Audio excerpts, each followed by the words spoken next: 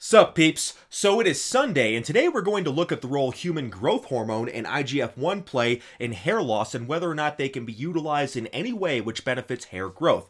So before we delve into that, let's first look at what human growth hormone is so we can better understand its purported theory as a hair loss remedy. Human growth hormone is also known as somatotropin, and it is produced by the pituitary gland. Basically, what it does is that it stimulates growth of every single cell in the human organism, so it's especially important during childhood and adolescence, but it is also important in adults since it helps with cellular regeneration.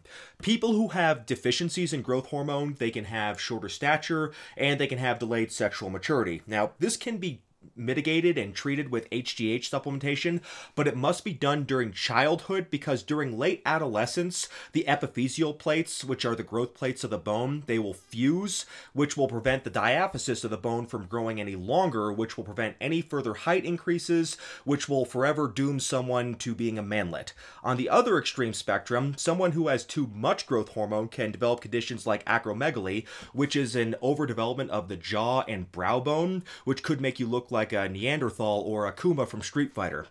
Pituitary tumors in childhood can result in excessive production of growth hormone, which can cause gigantism, and a famous example of this would be the deceased wrestler and actor known as Andre the Giant. And people with gigantism will grow extremely large, but they have a lower life expectancy, and this is likely due to cardiovascular hypertrophy, which increases the risk of death. So, what does HGH have to do with hair growth? Well, it is not directly related to hair growth, but it has more to do with the role HGH plays in the production of IGF-1. So what is IGF-1?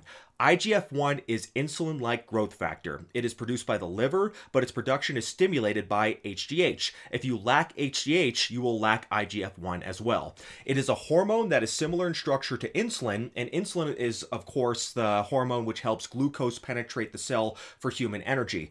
But in the case of IGF-1, it has a very anabolic effect and thus is sometimes used as an ergogenic aid by athletes and bodybuilders. Of course, its similarities to insulin also mean its abuse as a performance enhancement drug can result in health problems like the development of metabolic syndrome, which is also known as type 2 diabetes.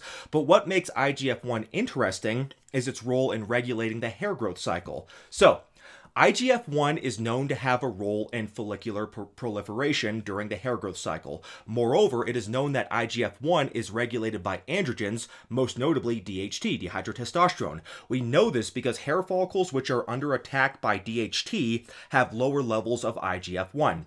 This makes sense because IGF-1 is what signals the hair follicles to prolong the anagen phase, which is the growth phase of the hair follicle. So, in absence of IGF-1, the telogen and the catagen phase, which are respectively the resting and inactive phases of the hair follicle, will be prolonged, thus resulting in increased miniaturization of the hair follicle over time.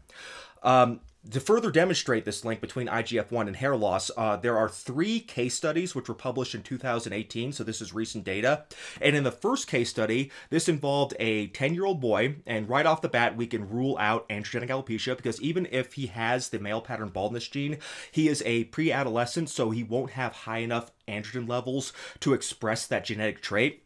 And nevertheless, it was shown that he had a diffuse pattern of thinning. And at the age of 4, this boy was diagnosed with a growth hormone deficiency and has been on injectable growth hormone ever since. Growth hormone can only be administered as an injection. So if you see any growth hormone, oral growth hormone supplement, then you'll know that it's a scam. But anyways, despite being on growth hormone, he still had hair loss. So they checked his IGF-1 levels, which were found to be low. They increased his dose of growth hormone and noted that his height improved, but there was no effect on his hair. So in this particular case study, we're at a dead end and we can't really draw any conclusions. So let's move on.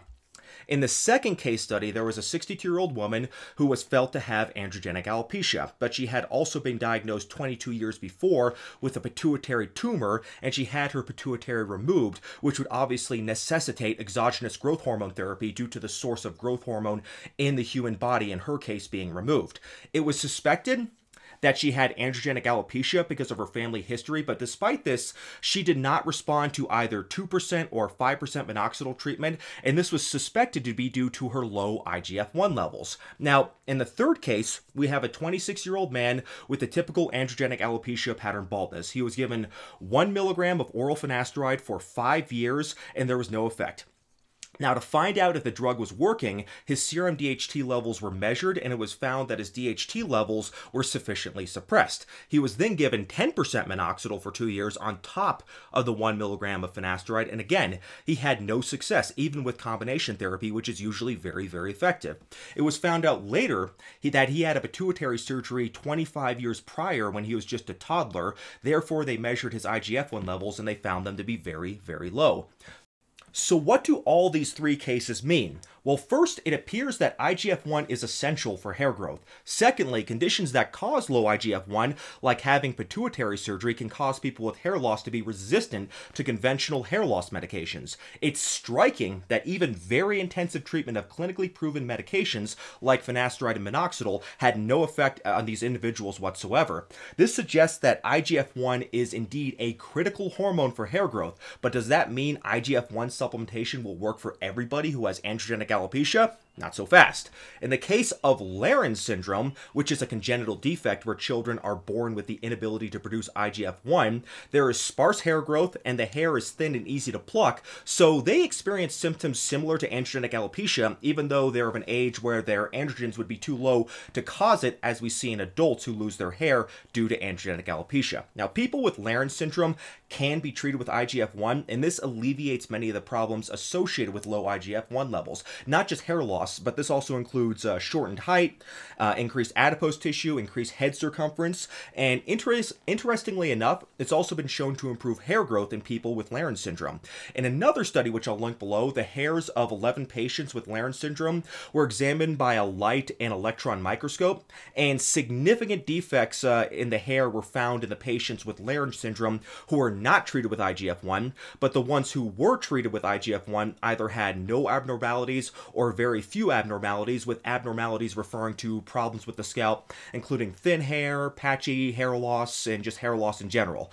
This suggests that treatment with IGF-1 reverses hair loss specifically in these patients. But does that mean IGF-1 is a viable therapeutic option for everybody seeking to reverse androgenic alopecia? Well, people have theorized this due to the known role IGF-1 plays in regulating the growth cycle, and it has given rise to the use of research chemicals like MK-677, also known as ibutamoren, due to its role in allegedly raising HGH levels and IGF-1 levels, and thus people speculate that MK-677 can also help with hair growth. Now, whether MK-677 does what it claims doesn't matter in the context of stopping hair loss or promoting hair growth, because raising IGF-1 levels in healthy human beings does not do anything beneficial for the hair, and in fact, it may even be detrimental.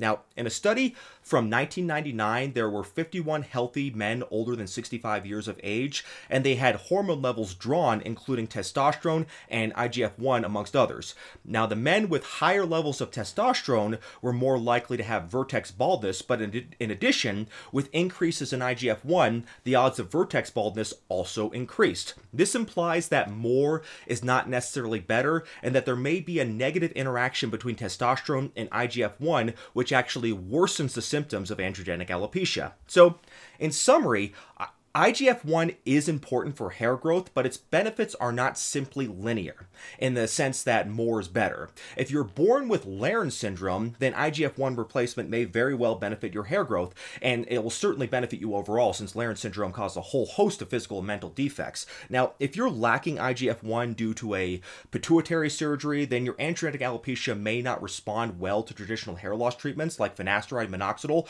but we don't know whether or not IGF-1 helps in that situation. We don't know for certain. However, if you are for some reason not a responder to conventional hair loss treatments, it may be wise for you to see a doctor to see if you have an HGH or IGF-1 deficiency. I mean, don't self-diagnose though.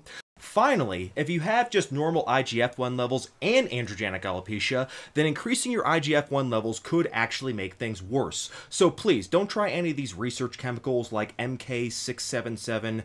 I don't care if it's supported by bro scientists like Dave Palumbo. I mean, the guy's HGH gut is so bad, he looks like he's 8 months pregnant, so why the hell would you want to take advice from a guy like that? I mean, these things absolutely will not help stop hair loss, regardless of how many anecdotes you may have heard. These people are either just scamming you, or they're experiencing a placebo effect, so please disregard them. Of course, I should also stress that the chances you actually do have a HGH or IGF-1 deficiency are extremely low. Keep in mind, the people from these case studies were on treatment for many, many years and saw no results, so don't jump to the conclusion that these drugs are not working for you if after just 1 year you're not satisfied. You got to give it more time than that. It's a marathon, not a sprint, so just keep that in mind. So, all right, folks, I think I'm going to go ahead and wrap it up there. Just remember, references are in the description below, and thank you for watching.